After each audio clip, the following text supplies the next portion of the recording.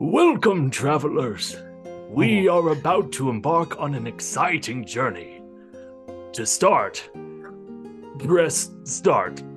Have we met this gentleman before, Niall? I think so. I don't have. I have my controller right here. Let me go Oh, ahead. do you? Okay, Let me press just- it for us.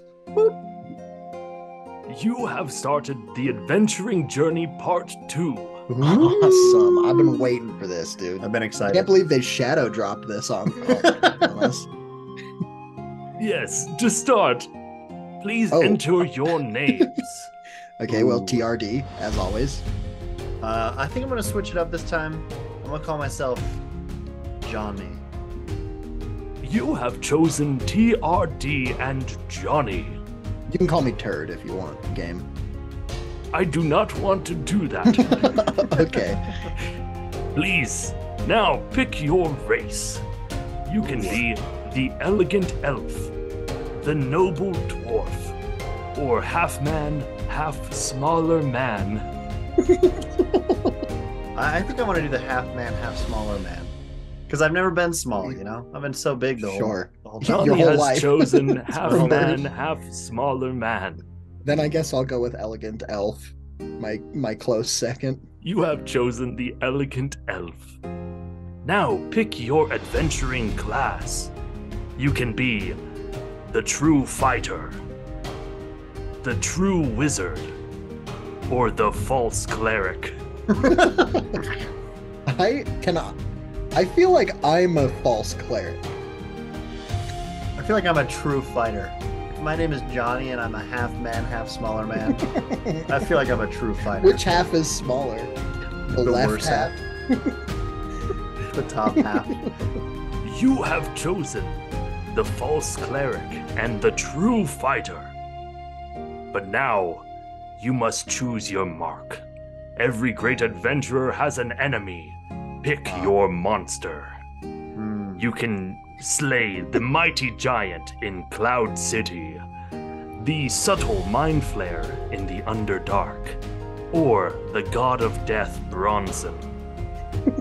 Ooh, I kind of like Bronson, actually. I'm Me not gonna too. lie. God of Death is intimidating, but I think I'm going for him. I like Bronson.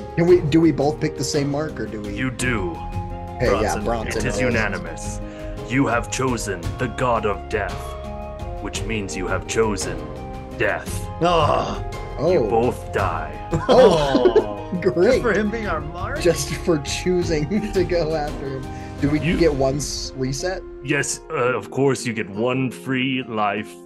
After this one, though, you will have to pay for more lives by Venmoing Jared $10. Yeah. All I- right, we You better make know this the one drill. count. Yeah, I don't know if I can handle that right now. Yeah, we just had a big discussion before we started recording about the economy. All right, so we'll step back. What are our options again? You can choose the mighty giant in Cloud City or the subtle mind flayer in the Underdark. I think Mighty Giant in Cloud City sounds pretty magical. I'll agree. I'll do it. All right, tight. You have chosen the mighty giant in Cloud City. But to go, you may need a little more help than just the two of you.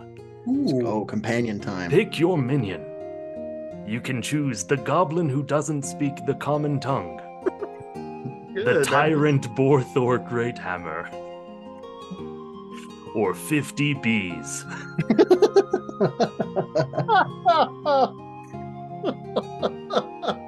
I feel like there's one that's pretty top heavy on helping us in there. I feel like there's one. Please clear make your answer. decision. Dude, the bees are gonna sting us to death, and then we're not gonna be able to get to go. Help us! They'll be helpful. All right, then 50 bees. We'll 50 pick. bees. We want the You have bees. chosen 50 bees. Unfortunately, both Yeah. of your characters are allergic to bees, No! We didn't have and you get access to stung that and information dead. before this choice. Yeah, To dude. get another life, please Hmm. Venmo Jared $10. All I'm right, not I'll do doing it. All right, yeah. It's your turn. I did it last time. All right, this better be worth it. 10, Ugh. 9, Oh no, he's got the countdown. 7, You do it?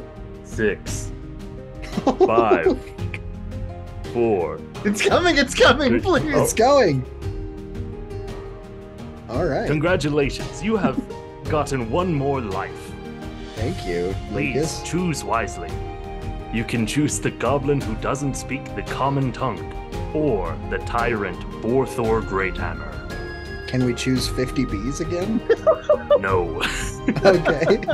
You remember now you are allergic. Okay, great. Okay. Let's do. I'm I'm losing kind of my feeling voice. like the tyrant will kill us. No, and the dude, the goblin will tyrant just is not gonna be helpful. The tyrant's totally gonna help. All right, let's do the tyrant then. I'm convinced. You have Right. chosen. I've lost my voice. Oh, You've different. chosen the tyrant Borthor Greathammer. A little bit different there, but you're doing all right. Choose now. Now you can Choose. finally step out onto your journey. Okay. Choose your path into the city, into the trees, or through the mountains. All sound fine, but that must not be the case. There's no way. All of these questions, at least one leads to just immediate death. I'm certain. So, city? City, I say we do the city. You have chosen to stay with your people and enter the city. Oh, As you go through, you find the highest wizard's tower and begin to ascend its staircase into the clouds. Once you get there, all hope seems lost until a huge sword cuts through the sky. The mighty giant in Cloud City begins his assault. Do you fight, run, or pray? Ooh. I remember praying not going well last time, I think. But you're the cleric this time, right? Well, yes, but The the false false cleric. I don't. I might just be a guy. All right. Well, Who's I think- allergic to bees? who's allergic to Oh, bees. we have that one piece of backstory that we Yeah. share. Let's fight. We're gonna fight. Because if Fight. we run, then what's the point? If we fight. You tyrant have is gonna chosen fight to also. stand your ground. And as you fight, the tyrant Borthor Greathammer stands by your side. You cut this foe down where he stood. Nice. You have defeated the giant in Cloud City. Nice. Now that Now you've I'm slayed gonna- him, Oh, I just wanted to say real quick. I'm just gonna pretend that I'm praying. you Because you're find false cleric, so you're not actually praying. I'm gonna make it find- look like I know what I'm doing.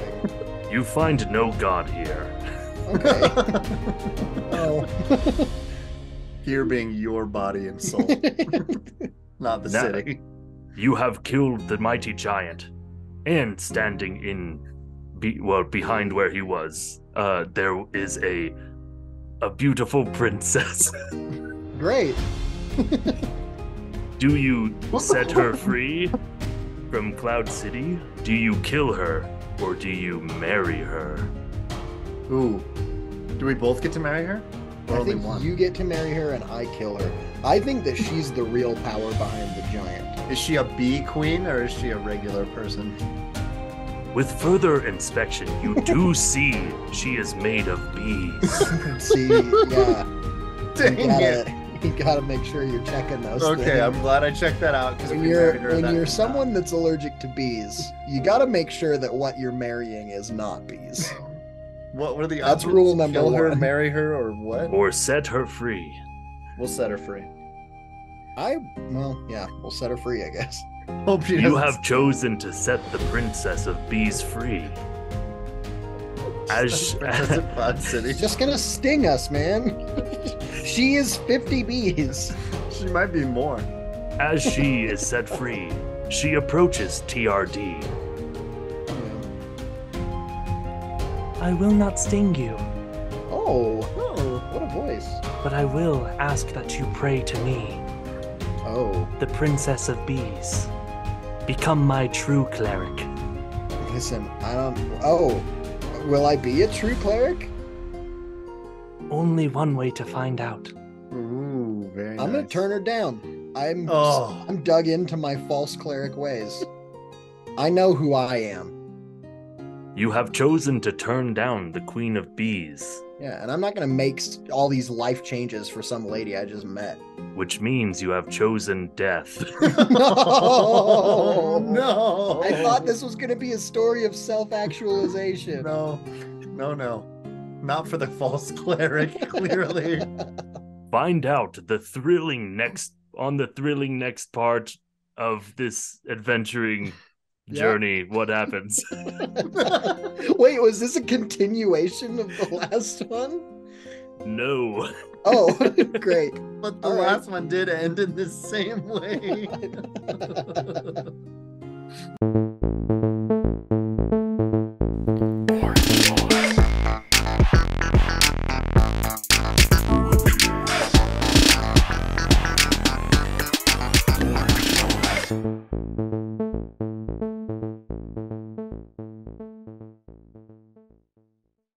Welcome back to Man Cave Movie Night, the only Hey-o. podcast where we are all allergic to bees. The only Yeah. one. The only no other podcast ones. where there are We've three looked hosts into it. all allergic to bees. Mm-hmm. 100% of us. Yeah, welcome back. We are excited to talk about the age-old classic game Dungeons and Dragons today. Hey-o. I know we've all had some experience with Dungeons and Dragons, and we'll kind of dive into that a little bit. I actually don't know what the questions are, so I'm It's the fine. horrible They person to will be host this. pretty good. But yeah, the new Dungeons and Dragons movie, just to preface, Honor Among Thieves has not come out yet, but because we are podcasters and we have such a strong following, we Yeah. were given early access to see it in theaters. Along with everyone else who Along- happens to be in the theater at the same Along- time. Along with Yes. anyone who has an Amazon Prime subscription. Yeah. But they Well, reached out to us because of the podcast. That's that not is true, but it would have been cool if they did. Listen, It would've been way Lucas, cool. we're supposed to lie to the audience. We're among That's the what- top 5%. That is not a lie. Well, when I got my According tickets, to it one did website. offer me like 10 free meals off of HelloFresh. So I think maybe Hey, that is a nice. sponsorship. That's pretty cool. Huh? Yeah, we're Did it sponsored by actually? HelloFresh. That's a promotional thing. Yeah, I think that happened to it, me it's too. probably like with a year subscription, you can Yeah. get 16 10 free meals or total something free like The meals. blood that. sacrifice. Yeah. So I turned them down, you Good. know. Mm. But I still went and saw the movie, and so did you guys. And so we will be talking about that, but at the very end of the podcast, because it doesn't come out spoiler-free. for another 2 weeks or so. It's like Yeah, 2 weeks. yeah. A week and a half to 2 weeks to two and a half Something like weeks. As Yeah, of recording, 2 weeks. 2 we'll weeks say. before. Yeah, more or less. Basically, we're 2 weeks better than you, is what we're trying to say. Yeah. One thing that's been a common theme in a lot of our episodes is we talk about D&D quite a bit. Yeah. Like it comes up pretty often. Just we love the game, we love how it operates. We've all played at least a decent amount.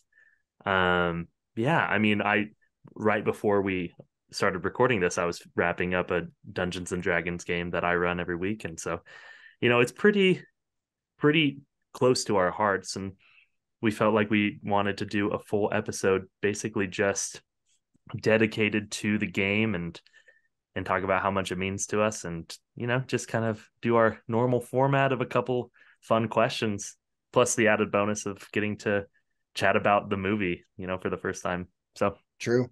Ooh. Yeah, I want to any- I want to preface my experience with it. I've been playing D&D for I think like 2-ish years, maybe a little bit more than that.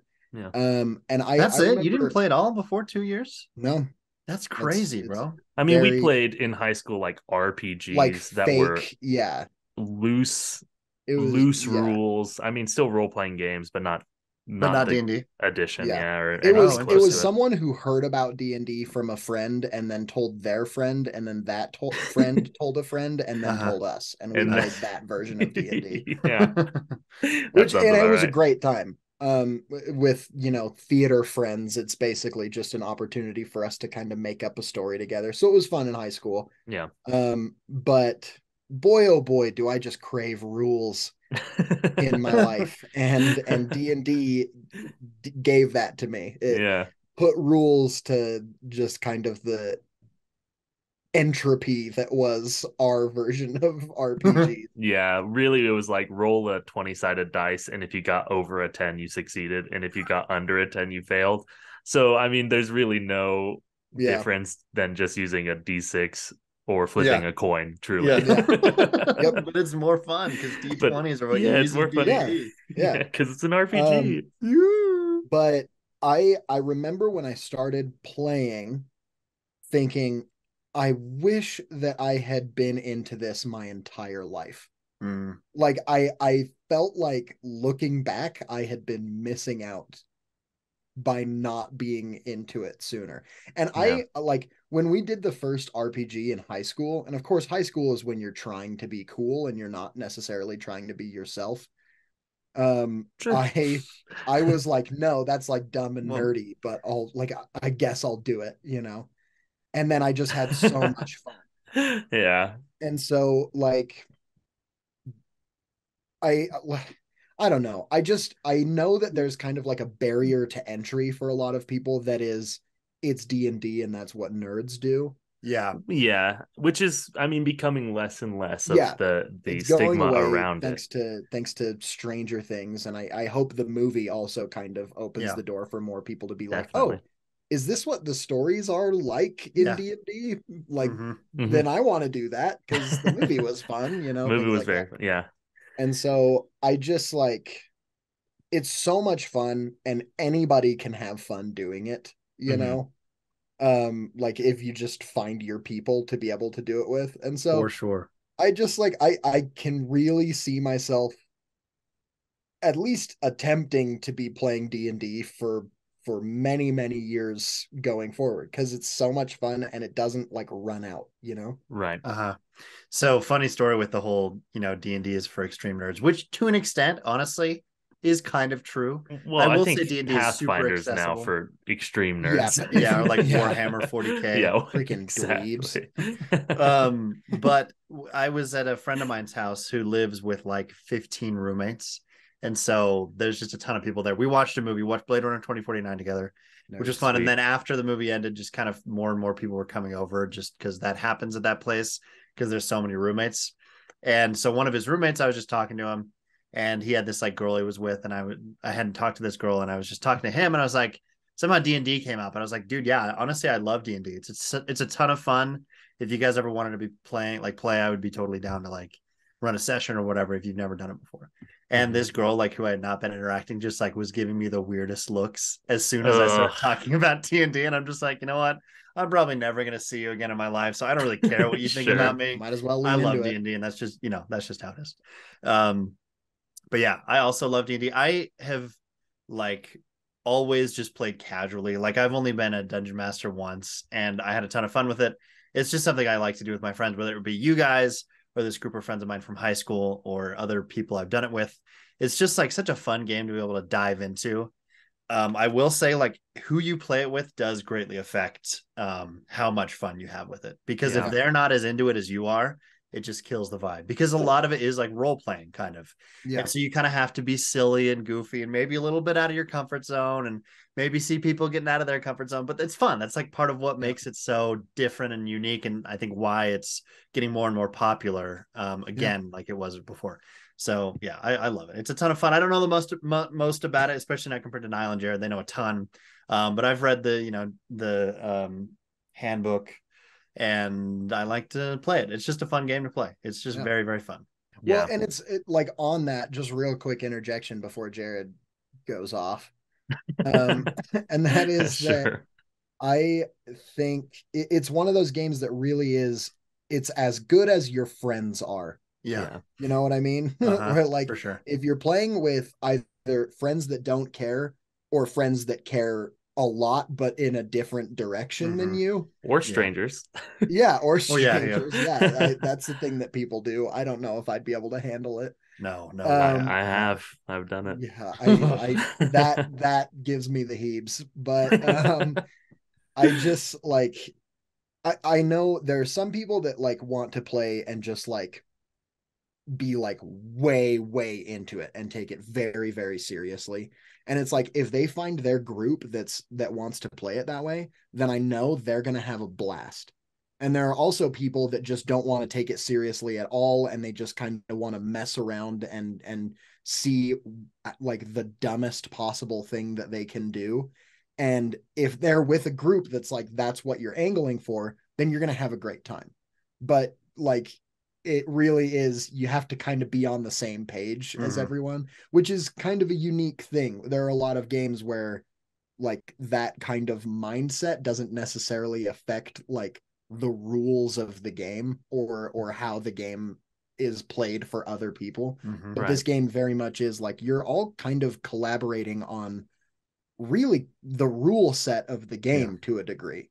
And so And it's it's truly what happens. Like if you were like, yeah. hey, you walk into a bar and you're like, I killed the barkeeper, or like I plunge my sword into his chest, then it's like, okay, well, Well, we're he was doing gonna this give you a now. Okay, quest, yep. and like you can do that technically, but I'm it's not not gonna gonna be tell you good or no, fun for anyone else. but I Yeah. am gonna punish you. Yeah. Yeah. Yeah, I guess I'll kind of give my background. I started playing D&D around the time 5th edition came out, which is the current edition. Is which was about 2014. So when I was in junior high, my brother and I got the starter set, and my Ooh, dad nice. really bought into the Satanic Panic thing. He didn't know anything Oh, about the really? game, so he was just like, "Yeah, it's like addicting, and it's gonna, like you're gonna be so like desensitized to violence and Satan and all this stuff." And I was Interesting. like, so All so true, to be fair. all very true. I'm super Yeah, desensitized to Satan, and it's pretty addicting. It's sure. just fun. It's like it's a way I enjoy spending my time, which is, if you call that addicting, sure. Yeah. But Yeah, anything you like doing that doesn't work is an addiction. yeah, exactly. And so, I mean, we'd heard about it. We were pretty intrigued. And on one of our excursions to the local game store in our hometown, where we used to go like every other weekend and spend all of our money on Pokemon cards, we, just this guy introduced us, hey, like, the starter set just came out. If you're interested, you can get like this, easy, to pick up and get playing. And the game store also provided like someone who would just DM games for people. That's So so cool of them to do. Was it yeah, Hajomaji? it was. Yeah. Oh, nice. So That's back in the so day, cool. Was it Jason, the guy with the big beard? it wasn't him He who was the DM'd owner, but us. Yeah, but he was the one who put us in contact with him. Yeah. nice, nice. And so, yeah, we found a guy. Every Wednesday we'd go and he showed us the ropes and we played through that starter adventure. So that was my first experience playing. And it was awesome, right? Like there was one guy in our group who was kind of annoying, let's be honest. But That's how it goes, bro. like other than that, truly like we got hooked. We started playing like in our basement with some neighborhood friends, and we never get super far into a story because we were, also like we were kids, with Yeah. no Yeah. discipline to keep a There's a schedule. lot of other stuff you want to A do. lot of other Yeah. stuff.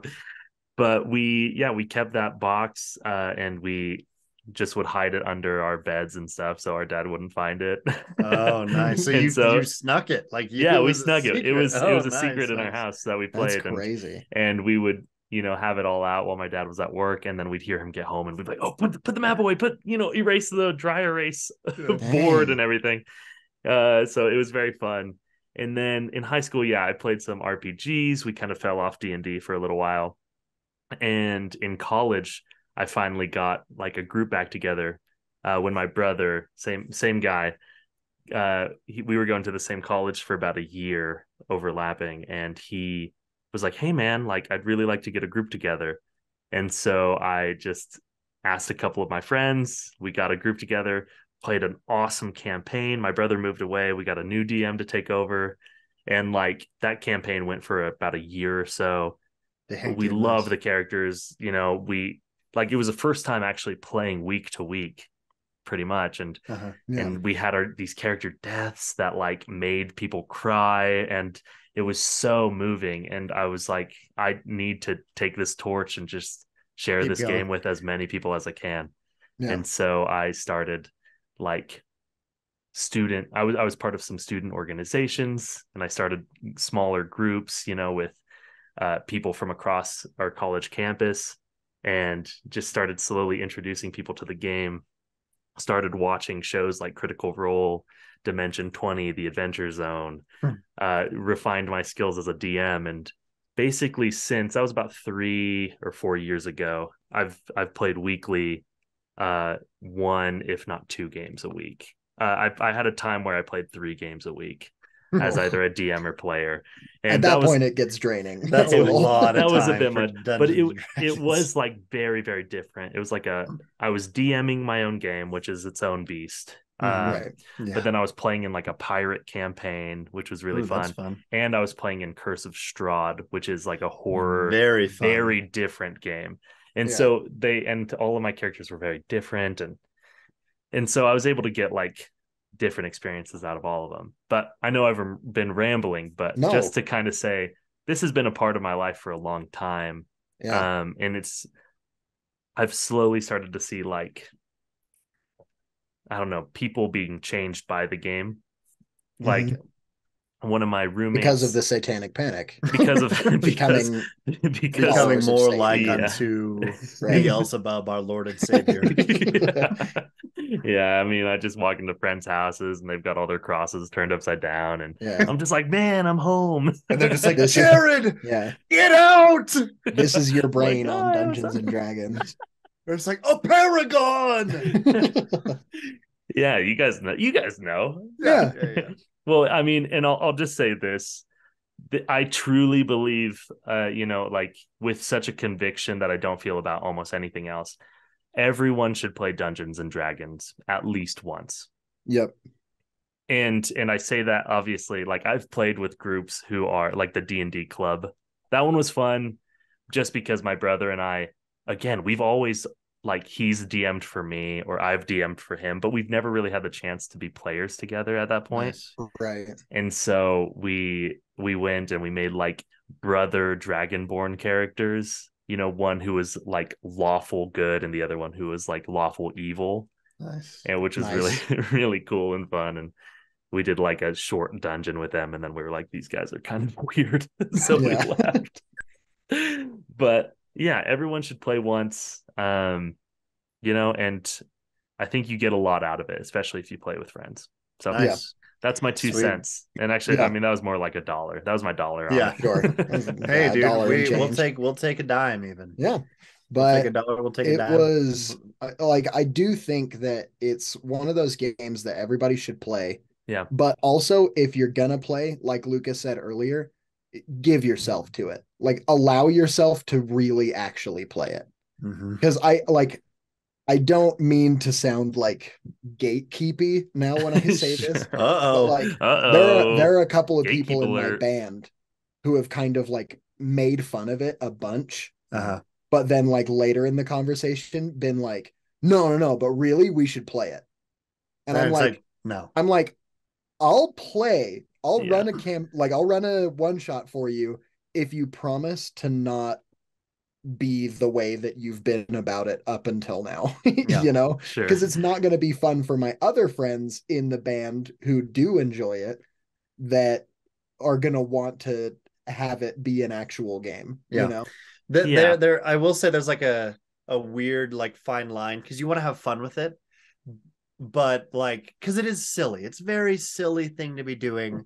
And so when I say like take yourself seriously, and I think Jared and I will agree with this as well, is it's like take just the silliness seriously.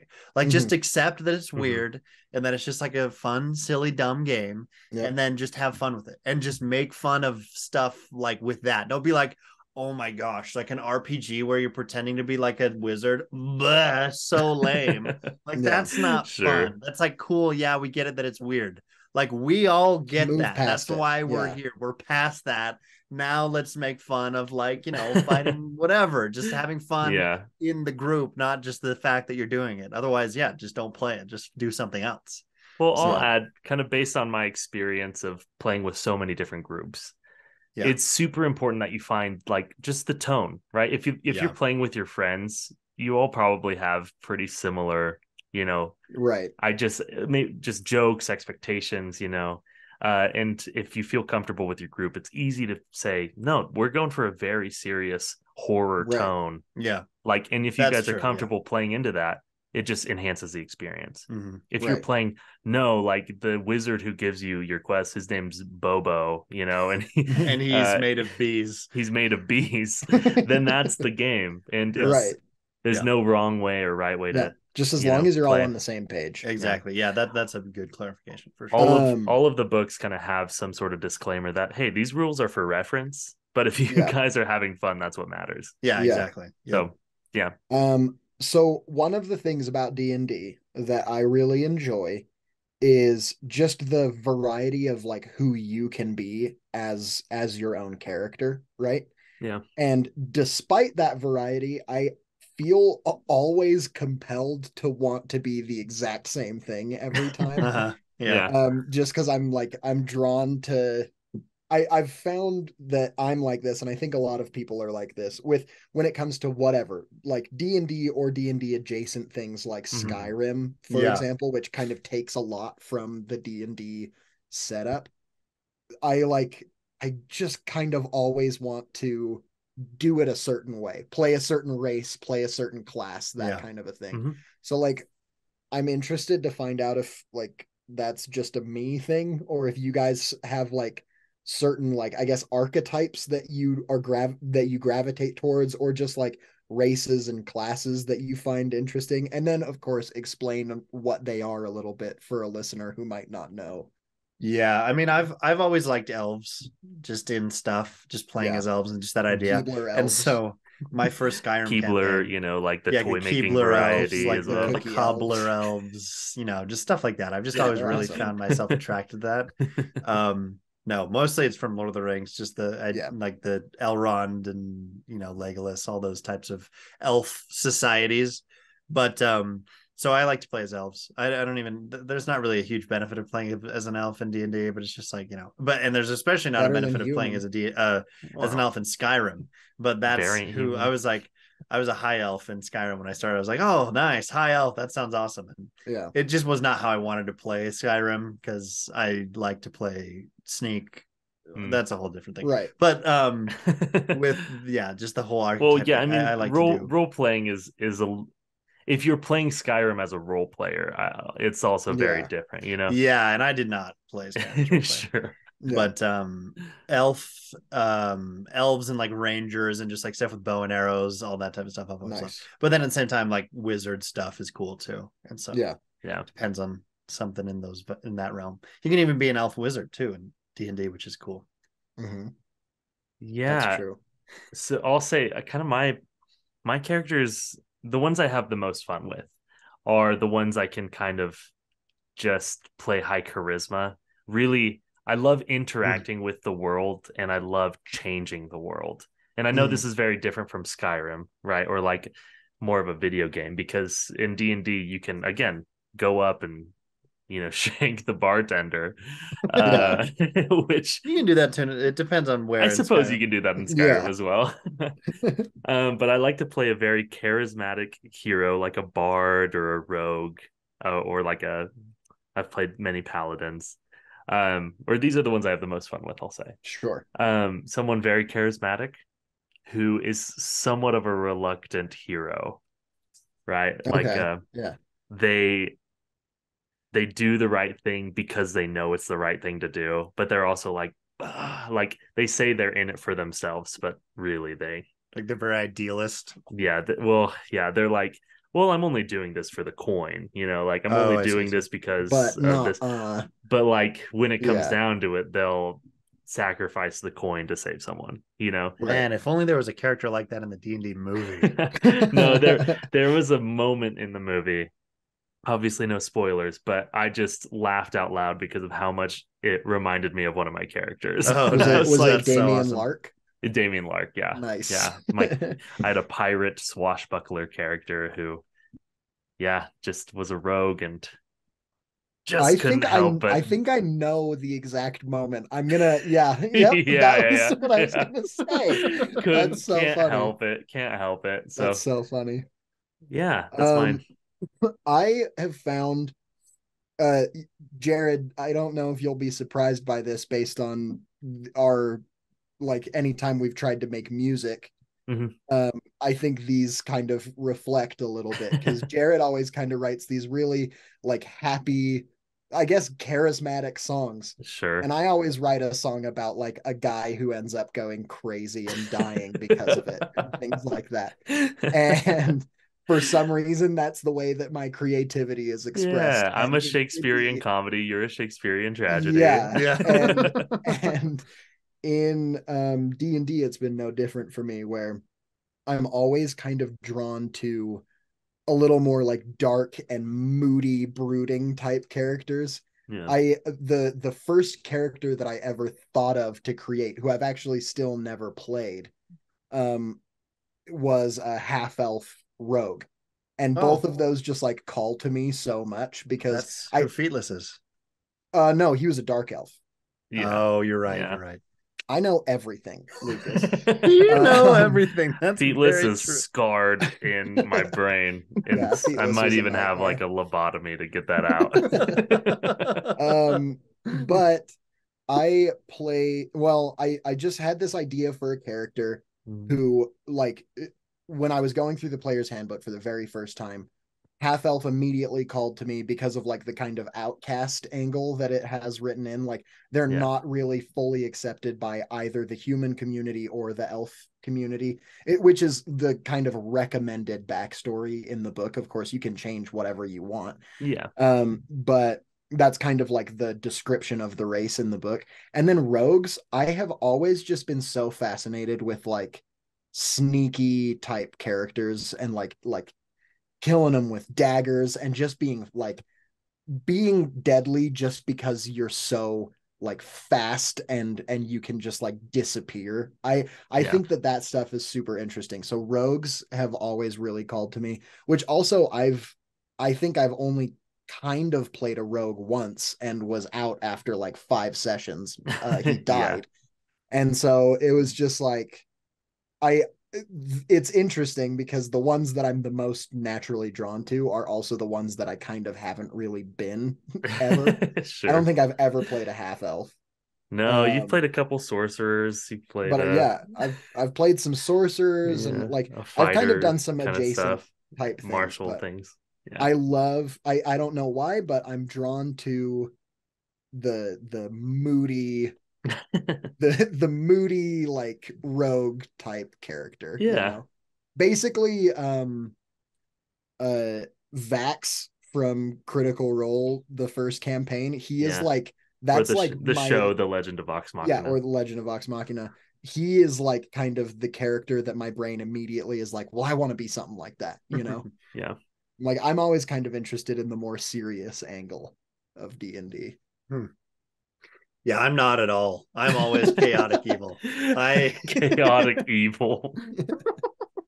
Every time I play, I love and so I had never DM'd before until last year. I played a campaign. We did the starter set campaign, the Icespire Peak, which was a ton of fun. And it was very fun being a DM because before you DM your first time, it's like, oh man, I need to do all this prep and whatever. You need to make it perfect. And honestly, it ends up not at all going the way you planned. You just have to be good on your feet, try and be funny and have some fun with it. And that's exactly what it was. And I was like, you know what, this is good stuff. And Ian, my roommate, and I were talking about it the other day, and there was some stuff I had forgotten that was just so silly and fun that we had done that is good. And so with that, I'm going to lead in my question, which is what's a great and fun experience or just story you have from playing D&D that you would like to share? Well, I'll preface this. I think Niall should go first still, but I want to say, I understand sharing your D&D games is like sharing your dream where nobody cares. Yeah. Nobody wants Nobody to hear it. cares. Nobody wants to hear it. You're like, dude, Yeah. I had a dream last night that I got in a fist fight with a deer, which is an actual dream that I had like a week ago. That sounds Dude, that's cool. pretty relevant. Yeah, don't pretend to care. I don't. I I kind Yeah, of I'm thought just see, that was trying to nobody be cares. helpful. I thought it was a fun. You're only whatever. saying that because we're on a podcast. But yeah, so Right. we're gonna preface that. I But don't actually care about you. Sure. these are just examples, I guess, of the awesome, just like memories and stories that you have. Like there are moments you can think back on, like campaign. Like I've played so many campaigns at this point that I'm like, dude, oh guys, do you remember when your character did that thing and just like this huge moment happened? Yeah. It's like truly you're living through stories vicariously through your characters that Yeah. are so impactful and you like you feel like you lived those in a way because you built those stories together, right? Yeah. And so I that's just one thing. Like Yeah. if you have a good friend group and you're able to play, you're going to make memories like regardless that will Yeah. probably last you forever. Well, and they live in your memory with your friend group as things that me and my friends did. Yeah. Not like things that our characters did, but like you look back on them and you remember the way that you imagine it. It's Yeah. really kind of magical. Yeah. I have two that I'm going to share. They're both very brief and quick. Yeah, Lucas, I know. Lucas just did a hand flourish for the listeners. I know that sounded really cheesy and blah, blah, blah, but it's true. Imagination. The first one, this was the first moment that I really kind of realized the extent that D&D can just really kind of flip you over and you don't know what's going on. And that is in my first campaign, which was Jared and I playing, and we were the only players, and it was Jared's brother, Jacob. Shout out, Jacob. Jacob. Yeah. How did we get 40 This minutes in far without in, shouting long out? before your we brother said his multiple name. times without saying his name. I should just say his name, Jacob. Yeah. But I'm trying to keep him anonymous. Stupid. We were going through I can't remember if it was like a dungeon or maybe some kind of crypt or something like that. But we had solved some riddles to get to a certain point in this place. You were playing a tiefling bard named Notley Bonham, and I was playing Gideon Greaves, the dwarf fighter, because it was basically going to be the easiest class to play, and I didn't want to learn any rules. Yeah, dwarf champion fighter. You got it easy enough. And it was very fun. Yeah. But my character turned around and there were two of you, and both were like claiming to be the real you, at which point Jacob took you into the other room to have a secret conversation and then come back, and both of you were being your character. Yeah. I had to figure out which one of you was the actual you and which one of you was a doppelganger. was revealed to be a doppelganger. Yeah. Which can like kind of, take the form of other things. And I just remember being so affected by that. Like that there were two of you and now both of you are like playing against me and I just have to figure this out by myself. And it was so crazy. And I remember like after that session for the rest of the day just being like, can stuff like that just happen whenever? Like that was crazy. Yeah. And it stressed me out so much, but it was so exciting, And so that was the first one. And then second most memorable thing for me was probably, it was a session that I played as a guest character in one of Jared's campaigns that he was running. I played a bard, a halfling bard named Quan Chang, who was named after an Uber Eats driver that I had. So I just remember seeing him and like he was a cool dude. We talked for a little bit, but and in this one you played a half man, half smaller man. I played a half man, half smaller man. Yeah, halfling. Basically, you just take a man. You just take a man and you just go. Whoop. Yeah. Yeah. And it was really fun to play with basically mostly people that I didn't know. But with a DM that I knew and with a group that I knew, well, my friend trusts them with D&D, so I can just go in head first also trusting them with D&D. Yeah. And I just like, it was really my first time playing like a really charisma driven character, and like doing all of the bard stuff and just being Yeah. able to like kind of really let loose with that, and like Ugh. saying puns to cast spells and things like that was Yeah. just so much fun. And then it also turned out to be like one of the most intense combats that had ever, like, kind of this huge game changing combat for the rest of the party, which was like, it was really fun to be involved in this session where everybody else cared so much about all of the context that had led them to this point, that it made me, who didn't really know anything else that was going on, also feel like, okay, this is the most important thing, even though I had no personal stake in it whatsoever. Like, okay, if my character dies, who cares? If my character lives, who cares? Because I'm just here for this one session, you know? And it was just one of those things where it was like, that night, what we were doing was real. That wasn't in our imaginations. That was an actual fight that we were all in. We were around the table just full screaming about things that were going on. It was amazing. Yeah. Well, and I'll piggyback off that, because that's definitely my biggest and probably proudest moment as a DM. To put into a little bit of context, D&D does take a little bit of time. Yeah. So each session that we play is around 3 hours, as far as the ones I DM and play in, around 3 hours weekly. And at that point, we were probably about 25 sessions in. So again, that's a lot of time. That's like, that's 75 hours right there that we were, invested into this game. And that session in particular, I remember we started probably about 7 p.m. and we went till 1 a.m. or 2, like maybe even a little past that. And basically they had gone into a dungeon, like a pyramid in the desert, and the final boss was a beholder, which is an iconic D&D monster with a lot of different eye stalks that when an eye looks at you, it does a different has a different effect, and all of them are deadly and powerful. And so there was a party of like 7 players, so a lot of people crowded around this table, and every turn these eyes were like, shooting eye stalks at everyone. And there's one that has it's like a charm effect, and whenever a character got charmed, they were charmed to pull from this magical deck that the beholder had, which for people who played D&D is called the Deck of Many Things. And this is one of the most chaotic, powerful magical items that exists. Either you could, be able to cast a wish, or, get like a wish to come true, changing the game forever, or you could have your soul ripped out and, sent to the deepest, darkest levels of hell, And so it was just so many random things going on. And like Niall was saying, like everyone was up, standing by the end of the game, just like freaking out.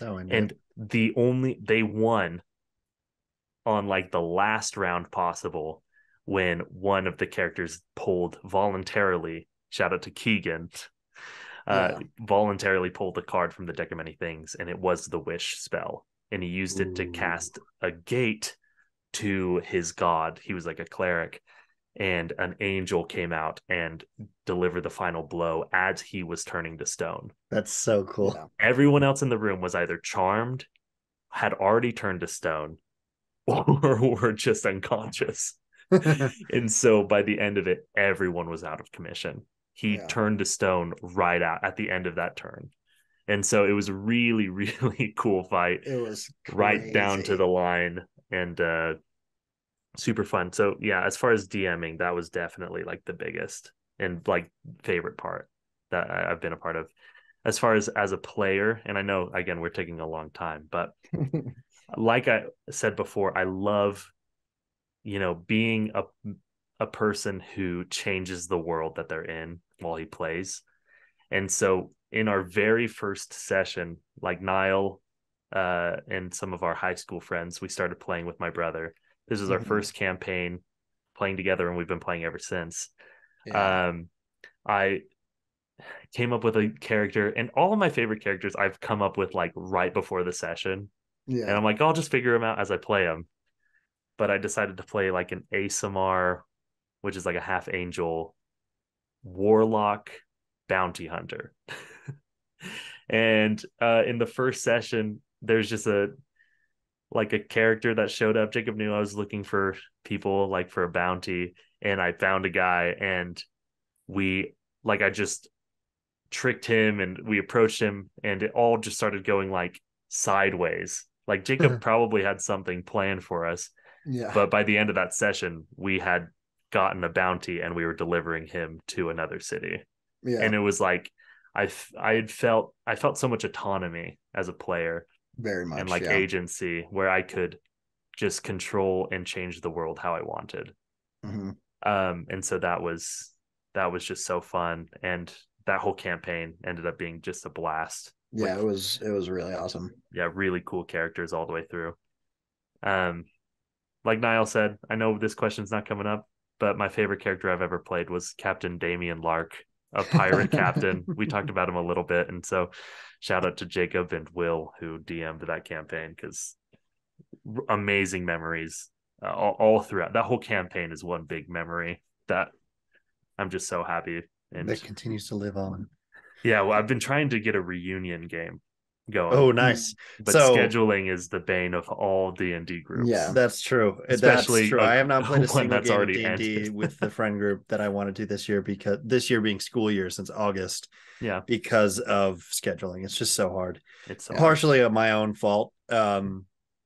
So my story has to do a little bit with we did do like a legacy game where we came back and played with this character that I created.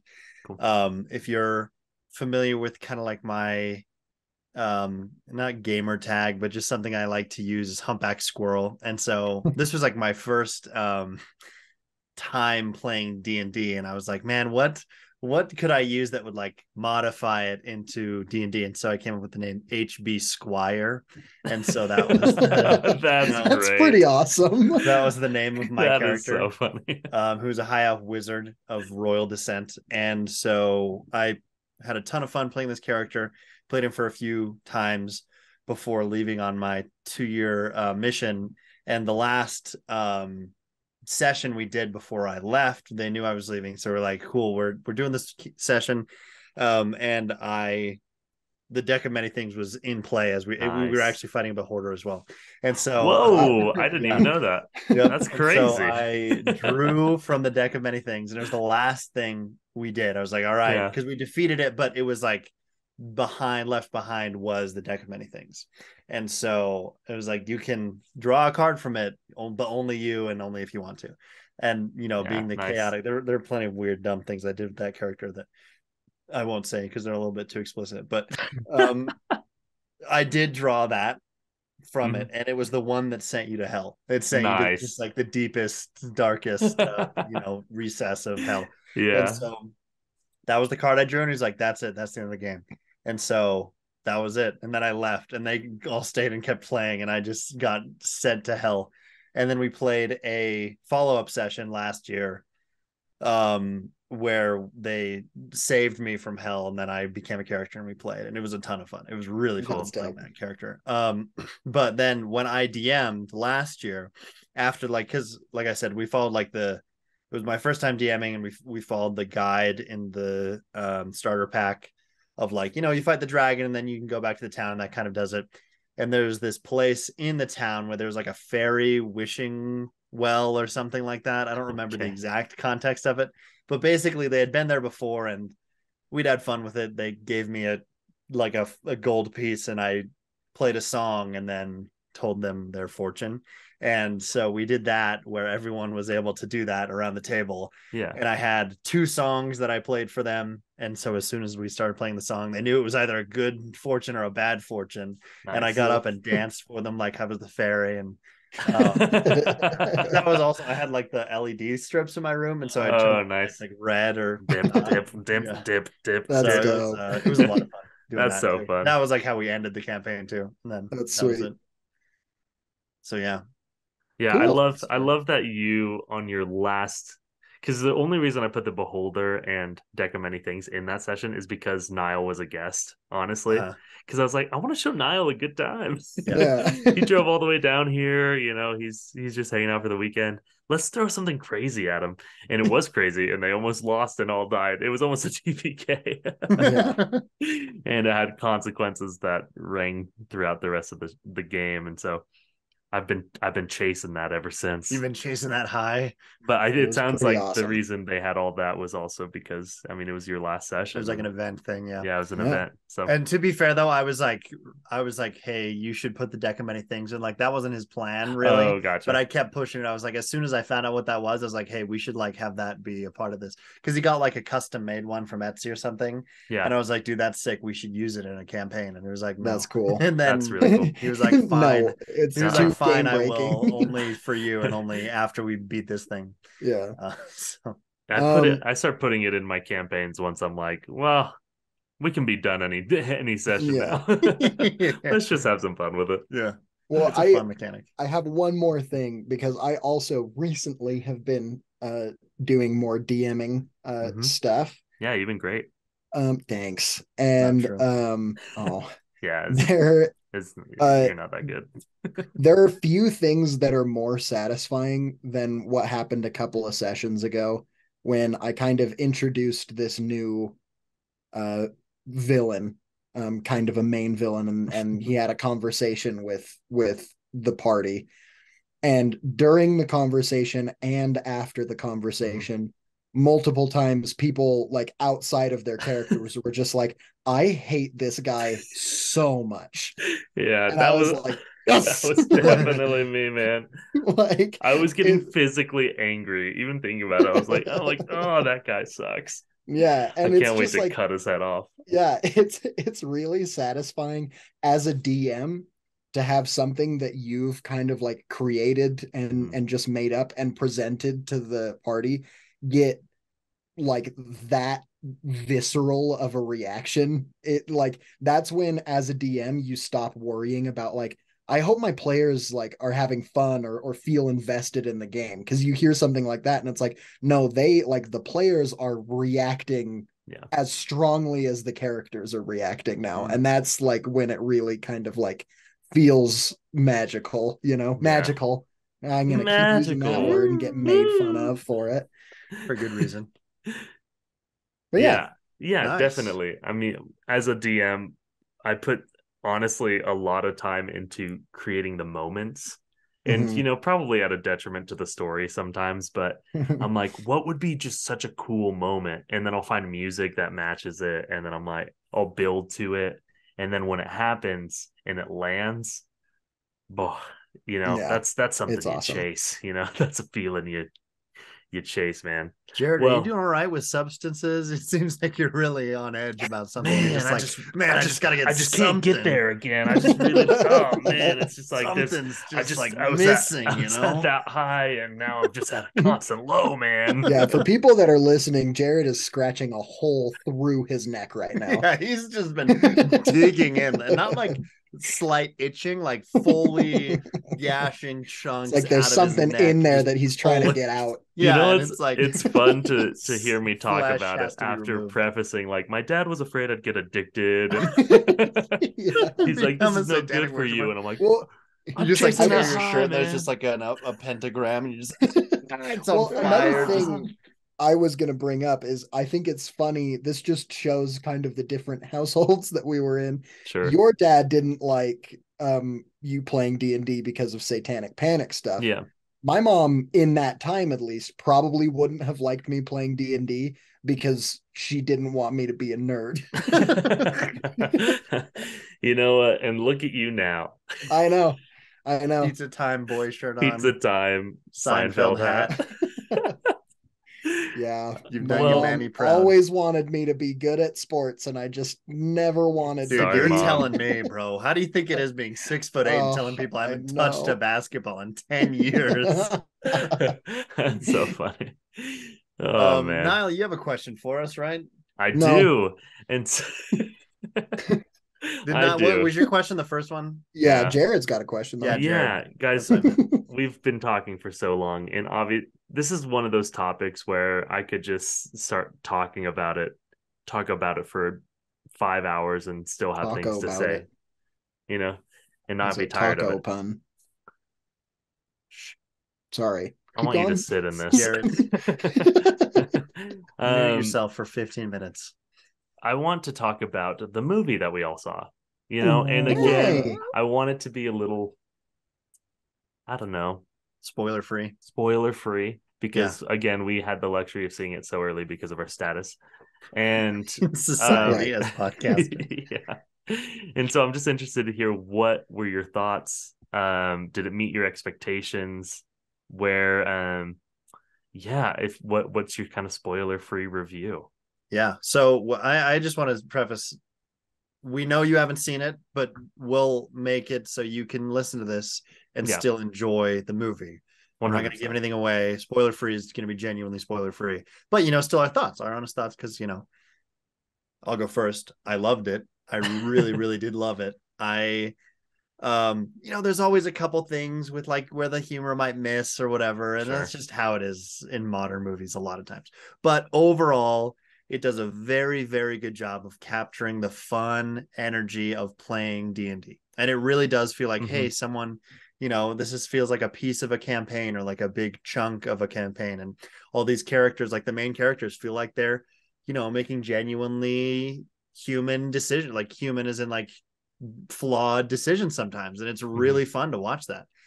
Because none of the characters are perfect. They're all flawed and they all make mistakes, but they all, try and come back from them. And honestly, I think my favorite part about this was the fight scenes. The fight scenes were They're cool. really fun. They were so fun, and they were so well choreographed, and the magic and the sword fighting, just all that stuff was just so well executed that I was just very enthused with how good this was. I really hope it does well so that they can make more with these characters, because I really, really loved it. Yeah. I would be happy if they made more with these characters, or more that were like Dungeons and Dragons, this other thing, and it's like a new party. Yeah, instead like of Honor Among Thieves, it was like the just totally unrelated. Absolutely.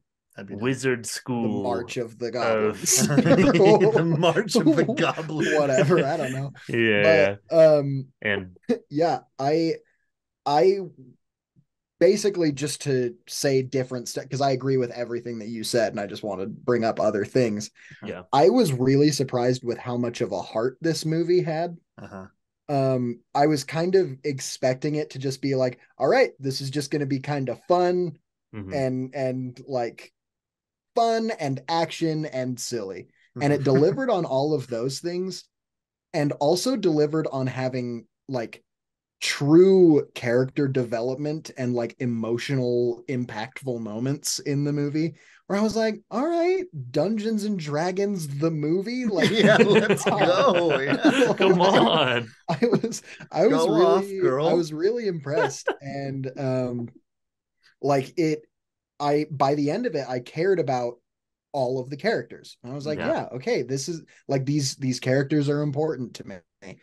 And again, the action sequences were just so cool. Like there was a specific sequence with the druid and her wild shaping abilities where I was just like, this is amazing. And I like it's crazy to see something this chaotic, this so true to the game chaotic happening in this game, and just narrow miss after narrow miss. And like and I just like, I love that stuff. And it felt like the way that you would imagine a sequence of playing D&D, and there were tons of things like that. And even down to there's a sequence that is in the trailer where he's trying to kind of cut himself out of ropes while a fight is happening around him. That was like Notley and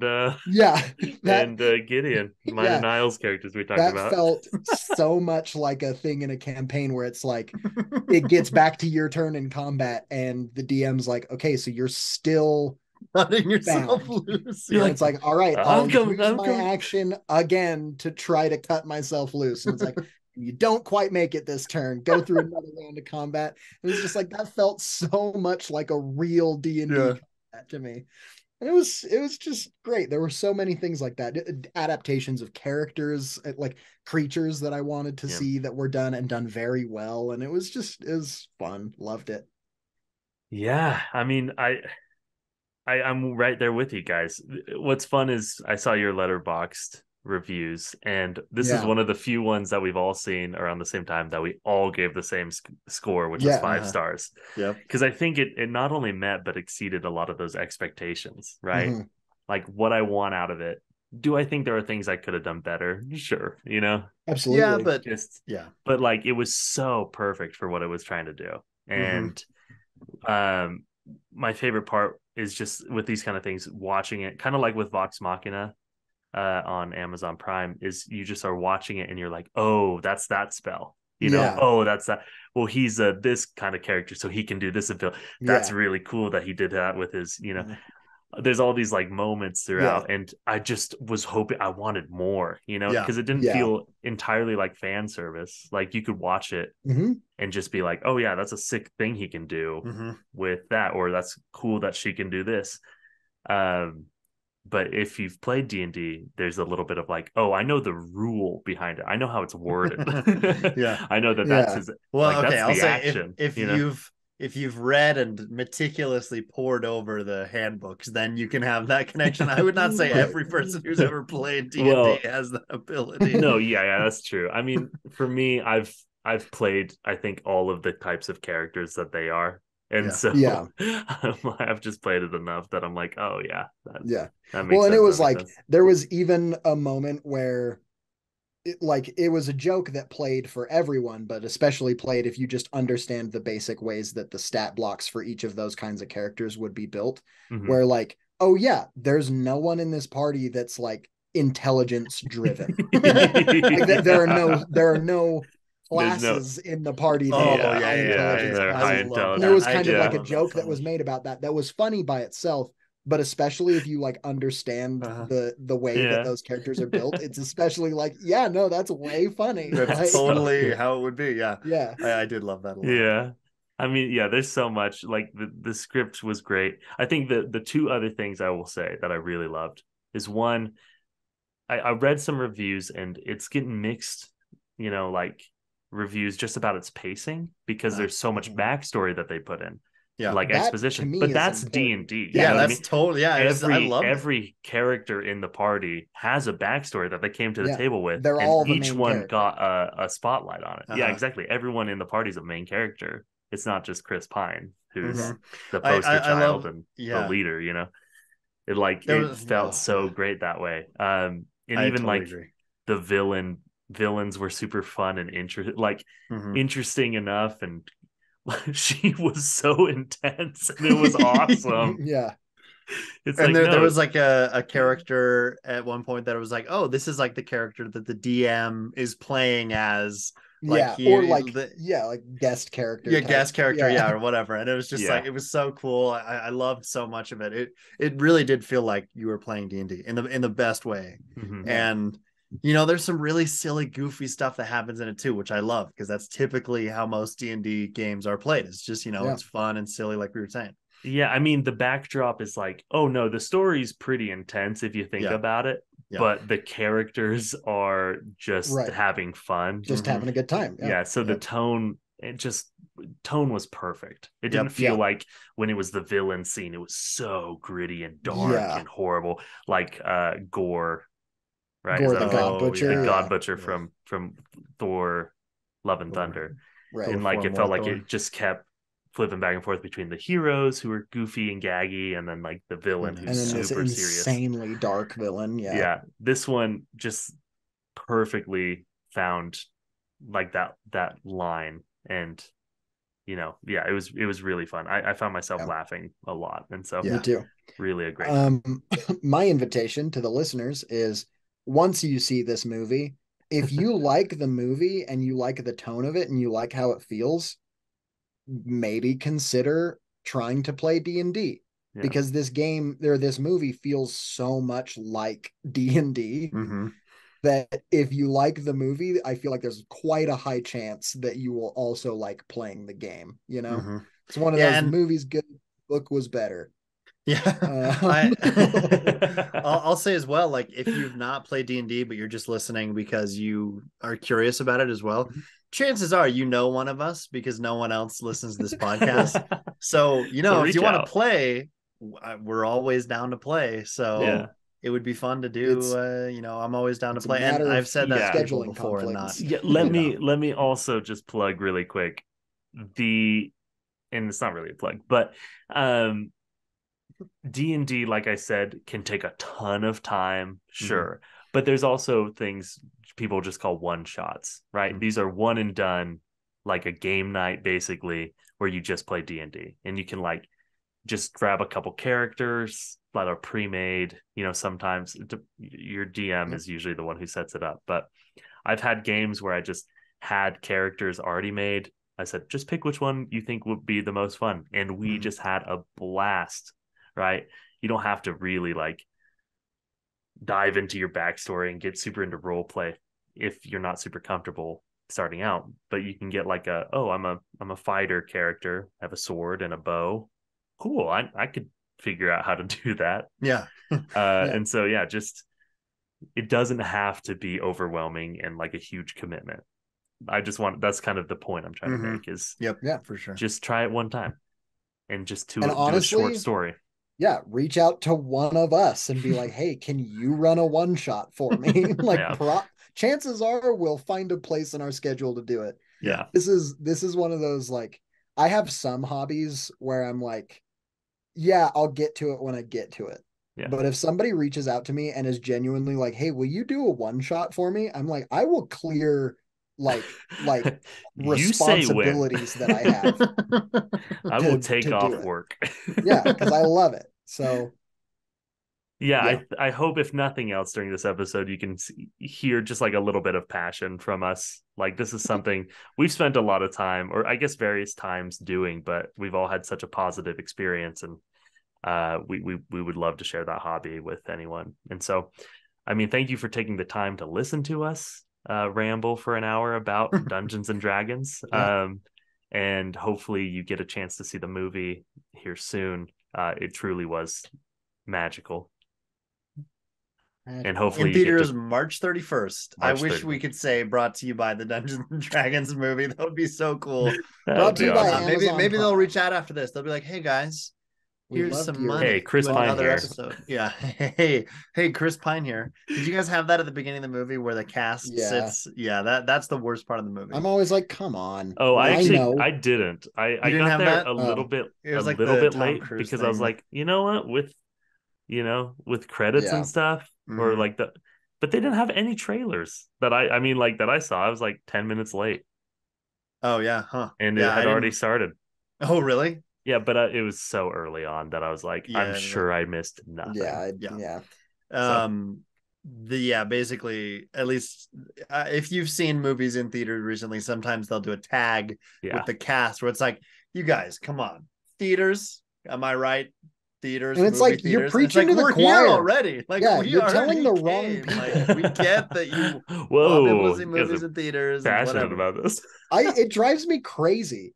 Okay, it's like when you go to a class and there are a lot of people late, and the professor is like, "Wow, where is everybody?" And it's like, I don't know. I'm here. I'm here. Oh yeah. It's just like you're asking the wrong people. Yeah. Send out do an a email. TV ad. Yeah. But otherwise cable. It's great. That doesn't affect the quality of the movie at all. That was just something that I was like, well, I'm glad I missed it. Yeah, you guys are coming in hot, dude. And they just do it with so many because so many Since movies COVID, do it. Yeah, they're just like, please come to the theaters, but they're telling the people that are at the theaters. Yeah, it's a total waste of budget for them to film those. Yeah. Oh yeah. Because anyway, great game, great TV show, even animated TV show, great movie.